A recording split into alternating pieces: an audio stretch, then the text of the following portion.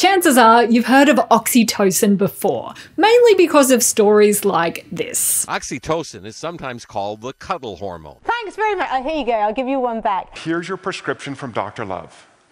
8 hugs a day. But none of these things are exactly true. In our quest to simplify things, the story of oxytocin has been muddled and mixed up so much it's full of misconceptions. And it's gotten so out of hand, you can even buy oxytocin spray for an unsubstantiated spritz of love and trust. So if you're wondering, how did we get to this point and what does oxytocin actually do? You're in the right place. We are going to get to the bottom of the science of oxytocin, because everything you've heard about oxytocin is probably wrong. Part of this video is sponsored by Wondrium. Get your free trial at wondrium.com/BrainCraft. This is what you've probably heard about oxytocin. That it is a cuddle chemical or a hug hormone, and that if you were to hug your partner, that is one surefire way to release oxytocin. And that might not necessarily be true. Okay, so Dan is an oxytocin researcher. My name is Dan Quintana, and I'm a senior researcher at the University of Oslo in the Department of Psychology. As an expert, I've been researching oxytocin now for over a decade. Dan is also an internet mythbuster. And this is the most persistent myth,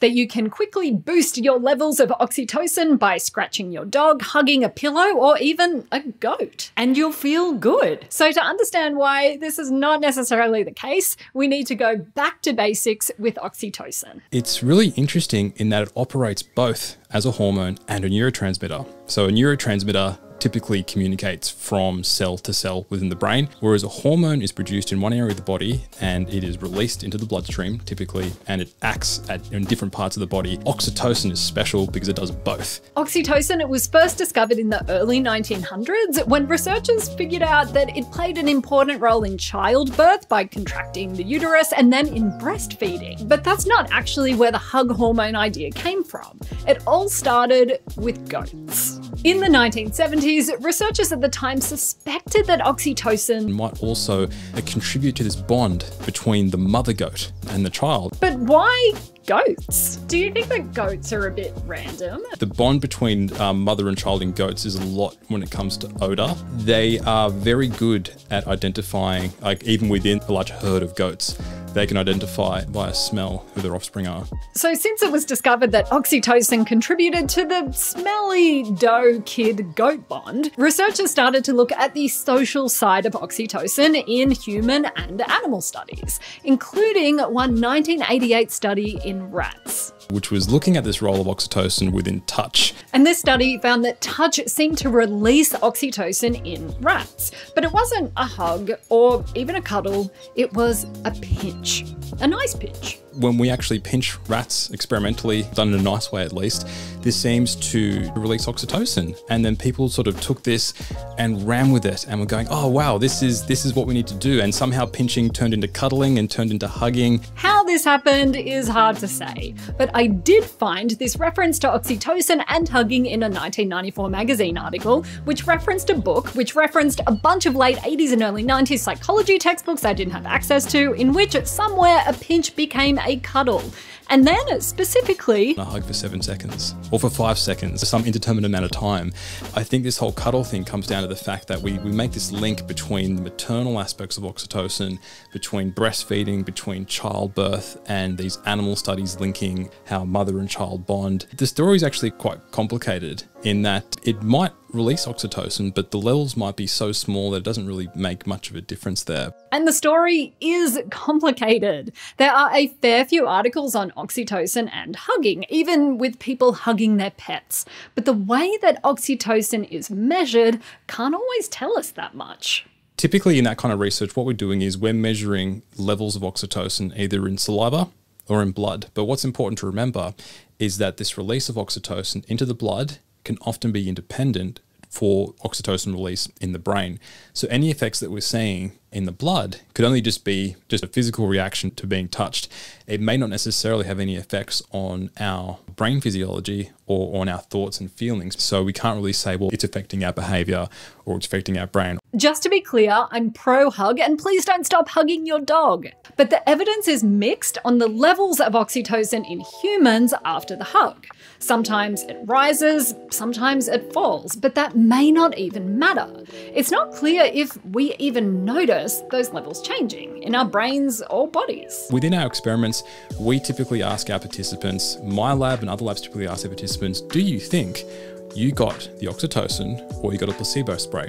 And people cannot guess beyond chance. There is no feeling that you get with oxytocin. I think it's interesting that people are trying to sell oxytocin online in an effort to go, this is a hormone which is going to make you feel great.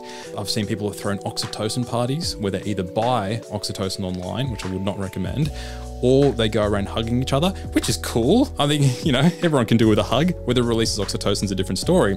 But they have these oxytocin parties in an effort to increase their mood. But oxytocin does not operate like that. It is not like, you know, if you were to give someone a typical dose of ecstasy, you know you've gotten ecstasy. But if you were to give someone a typical dose of oxytocin, you cannot guess beyond chance. It doesn't give you a feeling. But despite this, you can pay $29.95 for a 2-week supply of oxytocin to spritz onto your skin. As well as the pinch hitting the mainstream, so have the findings from another 2005 study about oxytocin and trust. This was done in a low number of participants. They played an economic game, and this economic game provides a measure of trust. It wasn't a case of asking people, do you trust this person? This was an economic game which measures trusting behaviors. Within this study, they found, compared to placebo, that oxytocin increases trusting behaviors. Now, the original study received a lot of media attention, but since then, other researchers have struggled to replicate these findings. There was one that came out about 2 years ago, which had hundreds of participants compared to the 20 or 30 they originally had. And they tried to replicate it. They ran the experiment in exactly the same way. They even had some of the authors from the original experiment, and they did not find the same effect. But what was interesting was that they did some exploratory analysis, and they found that people who had lower dispositional trust, or people who didn't sort of trust other people as a personality trait, they actually did find effects on oxytocin. So it seems that maybe it has an effect on trust. It isn't just a fact of you can give it to anyone and you're instantly going to trust other people. Perhaps it may have some effects for people who, for some reason or other, are not trusting of other people. But that's science. We have an hypothesis. We don't find what we find. We do some exploratory stuff, and this helps guide future research. Oxytocin is way more complicated than we originally thought. It is a mother-child bonding hormone, but it can also be a defend your own child at all costs hormone.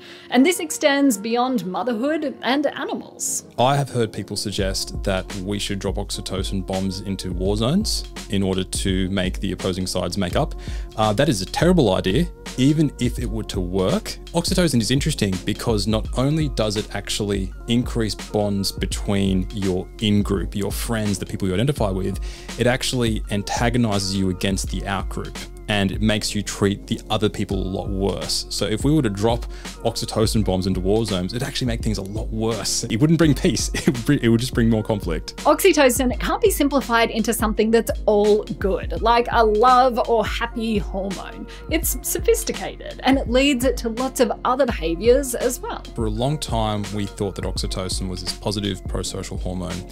Then there was one study which found out that oxytocin increases Schadenfreude. I'm sorry to anyone who's German speaking who just heard me say that. That is getting pleasure from seeing the misfortune of others.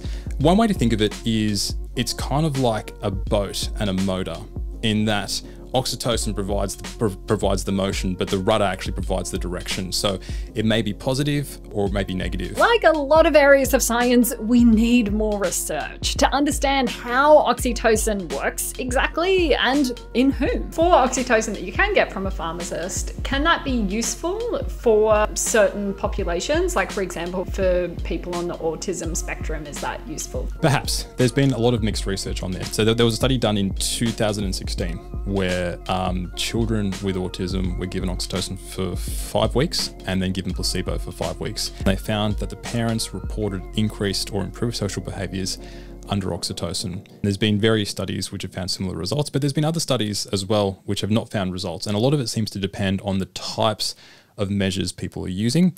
And it's also important to understand that autism is a very heterogeneous. People with autism are very, very different. What may work for one individual may not necessarily work for another individual. I still wouldn't recommend now going to the pharmacy or getting a prescription if you want to boost social behaviors, because we just don't know if it works and how it works. And that's some of the research that we're doing at our lab at the University of Oslo. We're looking at different ways that oxytocin can actually impact on social behaviors and on repetitive behaviors, which is another characteristic of autism. And we're also doing a lot of brain imaging studies to actually find out what is actually going on in the brain. We almost need to take a step back to understand what's it actually doing before we can take 2 steps forward. Overall, this idea of the hug hormone or love hormone persists because we kind of want it to be a nice story. We want to believe that there is something within us that is as simple as this equals connection. This hormone is something which, when we're having a positive experience, it is increased. Unfortunately, physiology is not that straightforward. Science is nuanced. Stories don't always have a clear beginning, middle, and end. And the story of science is always evolving, which is what makes it so cool and interesting. Oxytocin plays a bunch of different roles in many of our behaviors, which differ from person to person. We keep continuing to understand why, and that's okay. It's also okay to hug your partner or your dog just because it's nice, and not necessarily for a hormone life hack. If you want to debunk even more brain myths, I recommend the course Brain Myths Exploded, Lessons from Neuroscience from Wondrium, who happen to be the sponsor of this video. Wondrium is where you can find the answer to everything you've ever wondered about. They have a curated collection of short videos, long videos, documentaries, how-tos, and tutorials that are thoroughly researched and presented by experts. They used to be called the Great Courses Plus and now have rebranded to Wondrium. I like them because I love learning new stuff, and I suspect that you do too. For example, your brain is not divided into a creative side and an analytical side. The left-right brain thing is a myth, and this course shows you how the 2 hemispheres of your brain are interconnected. Wondrium are offering all BrainCraft viewers a free trial. Please visit wondrium.com/braincraft. You can click on the link in the description below to start your free trial today. Thanks.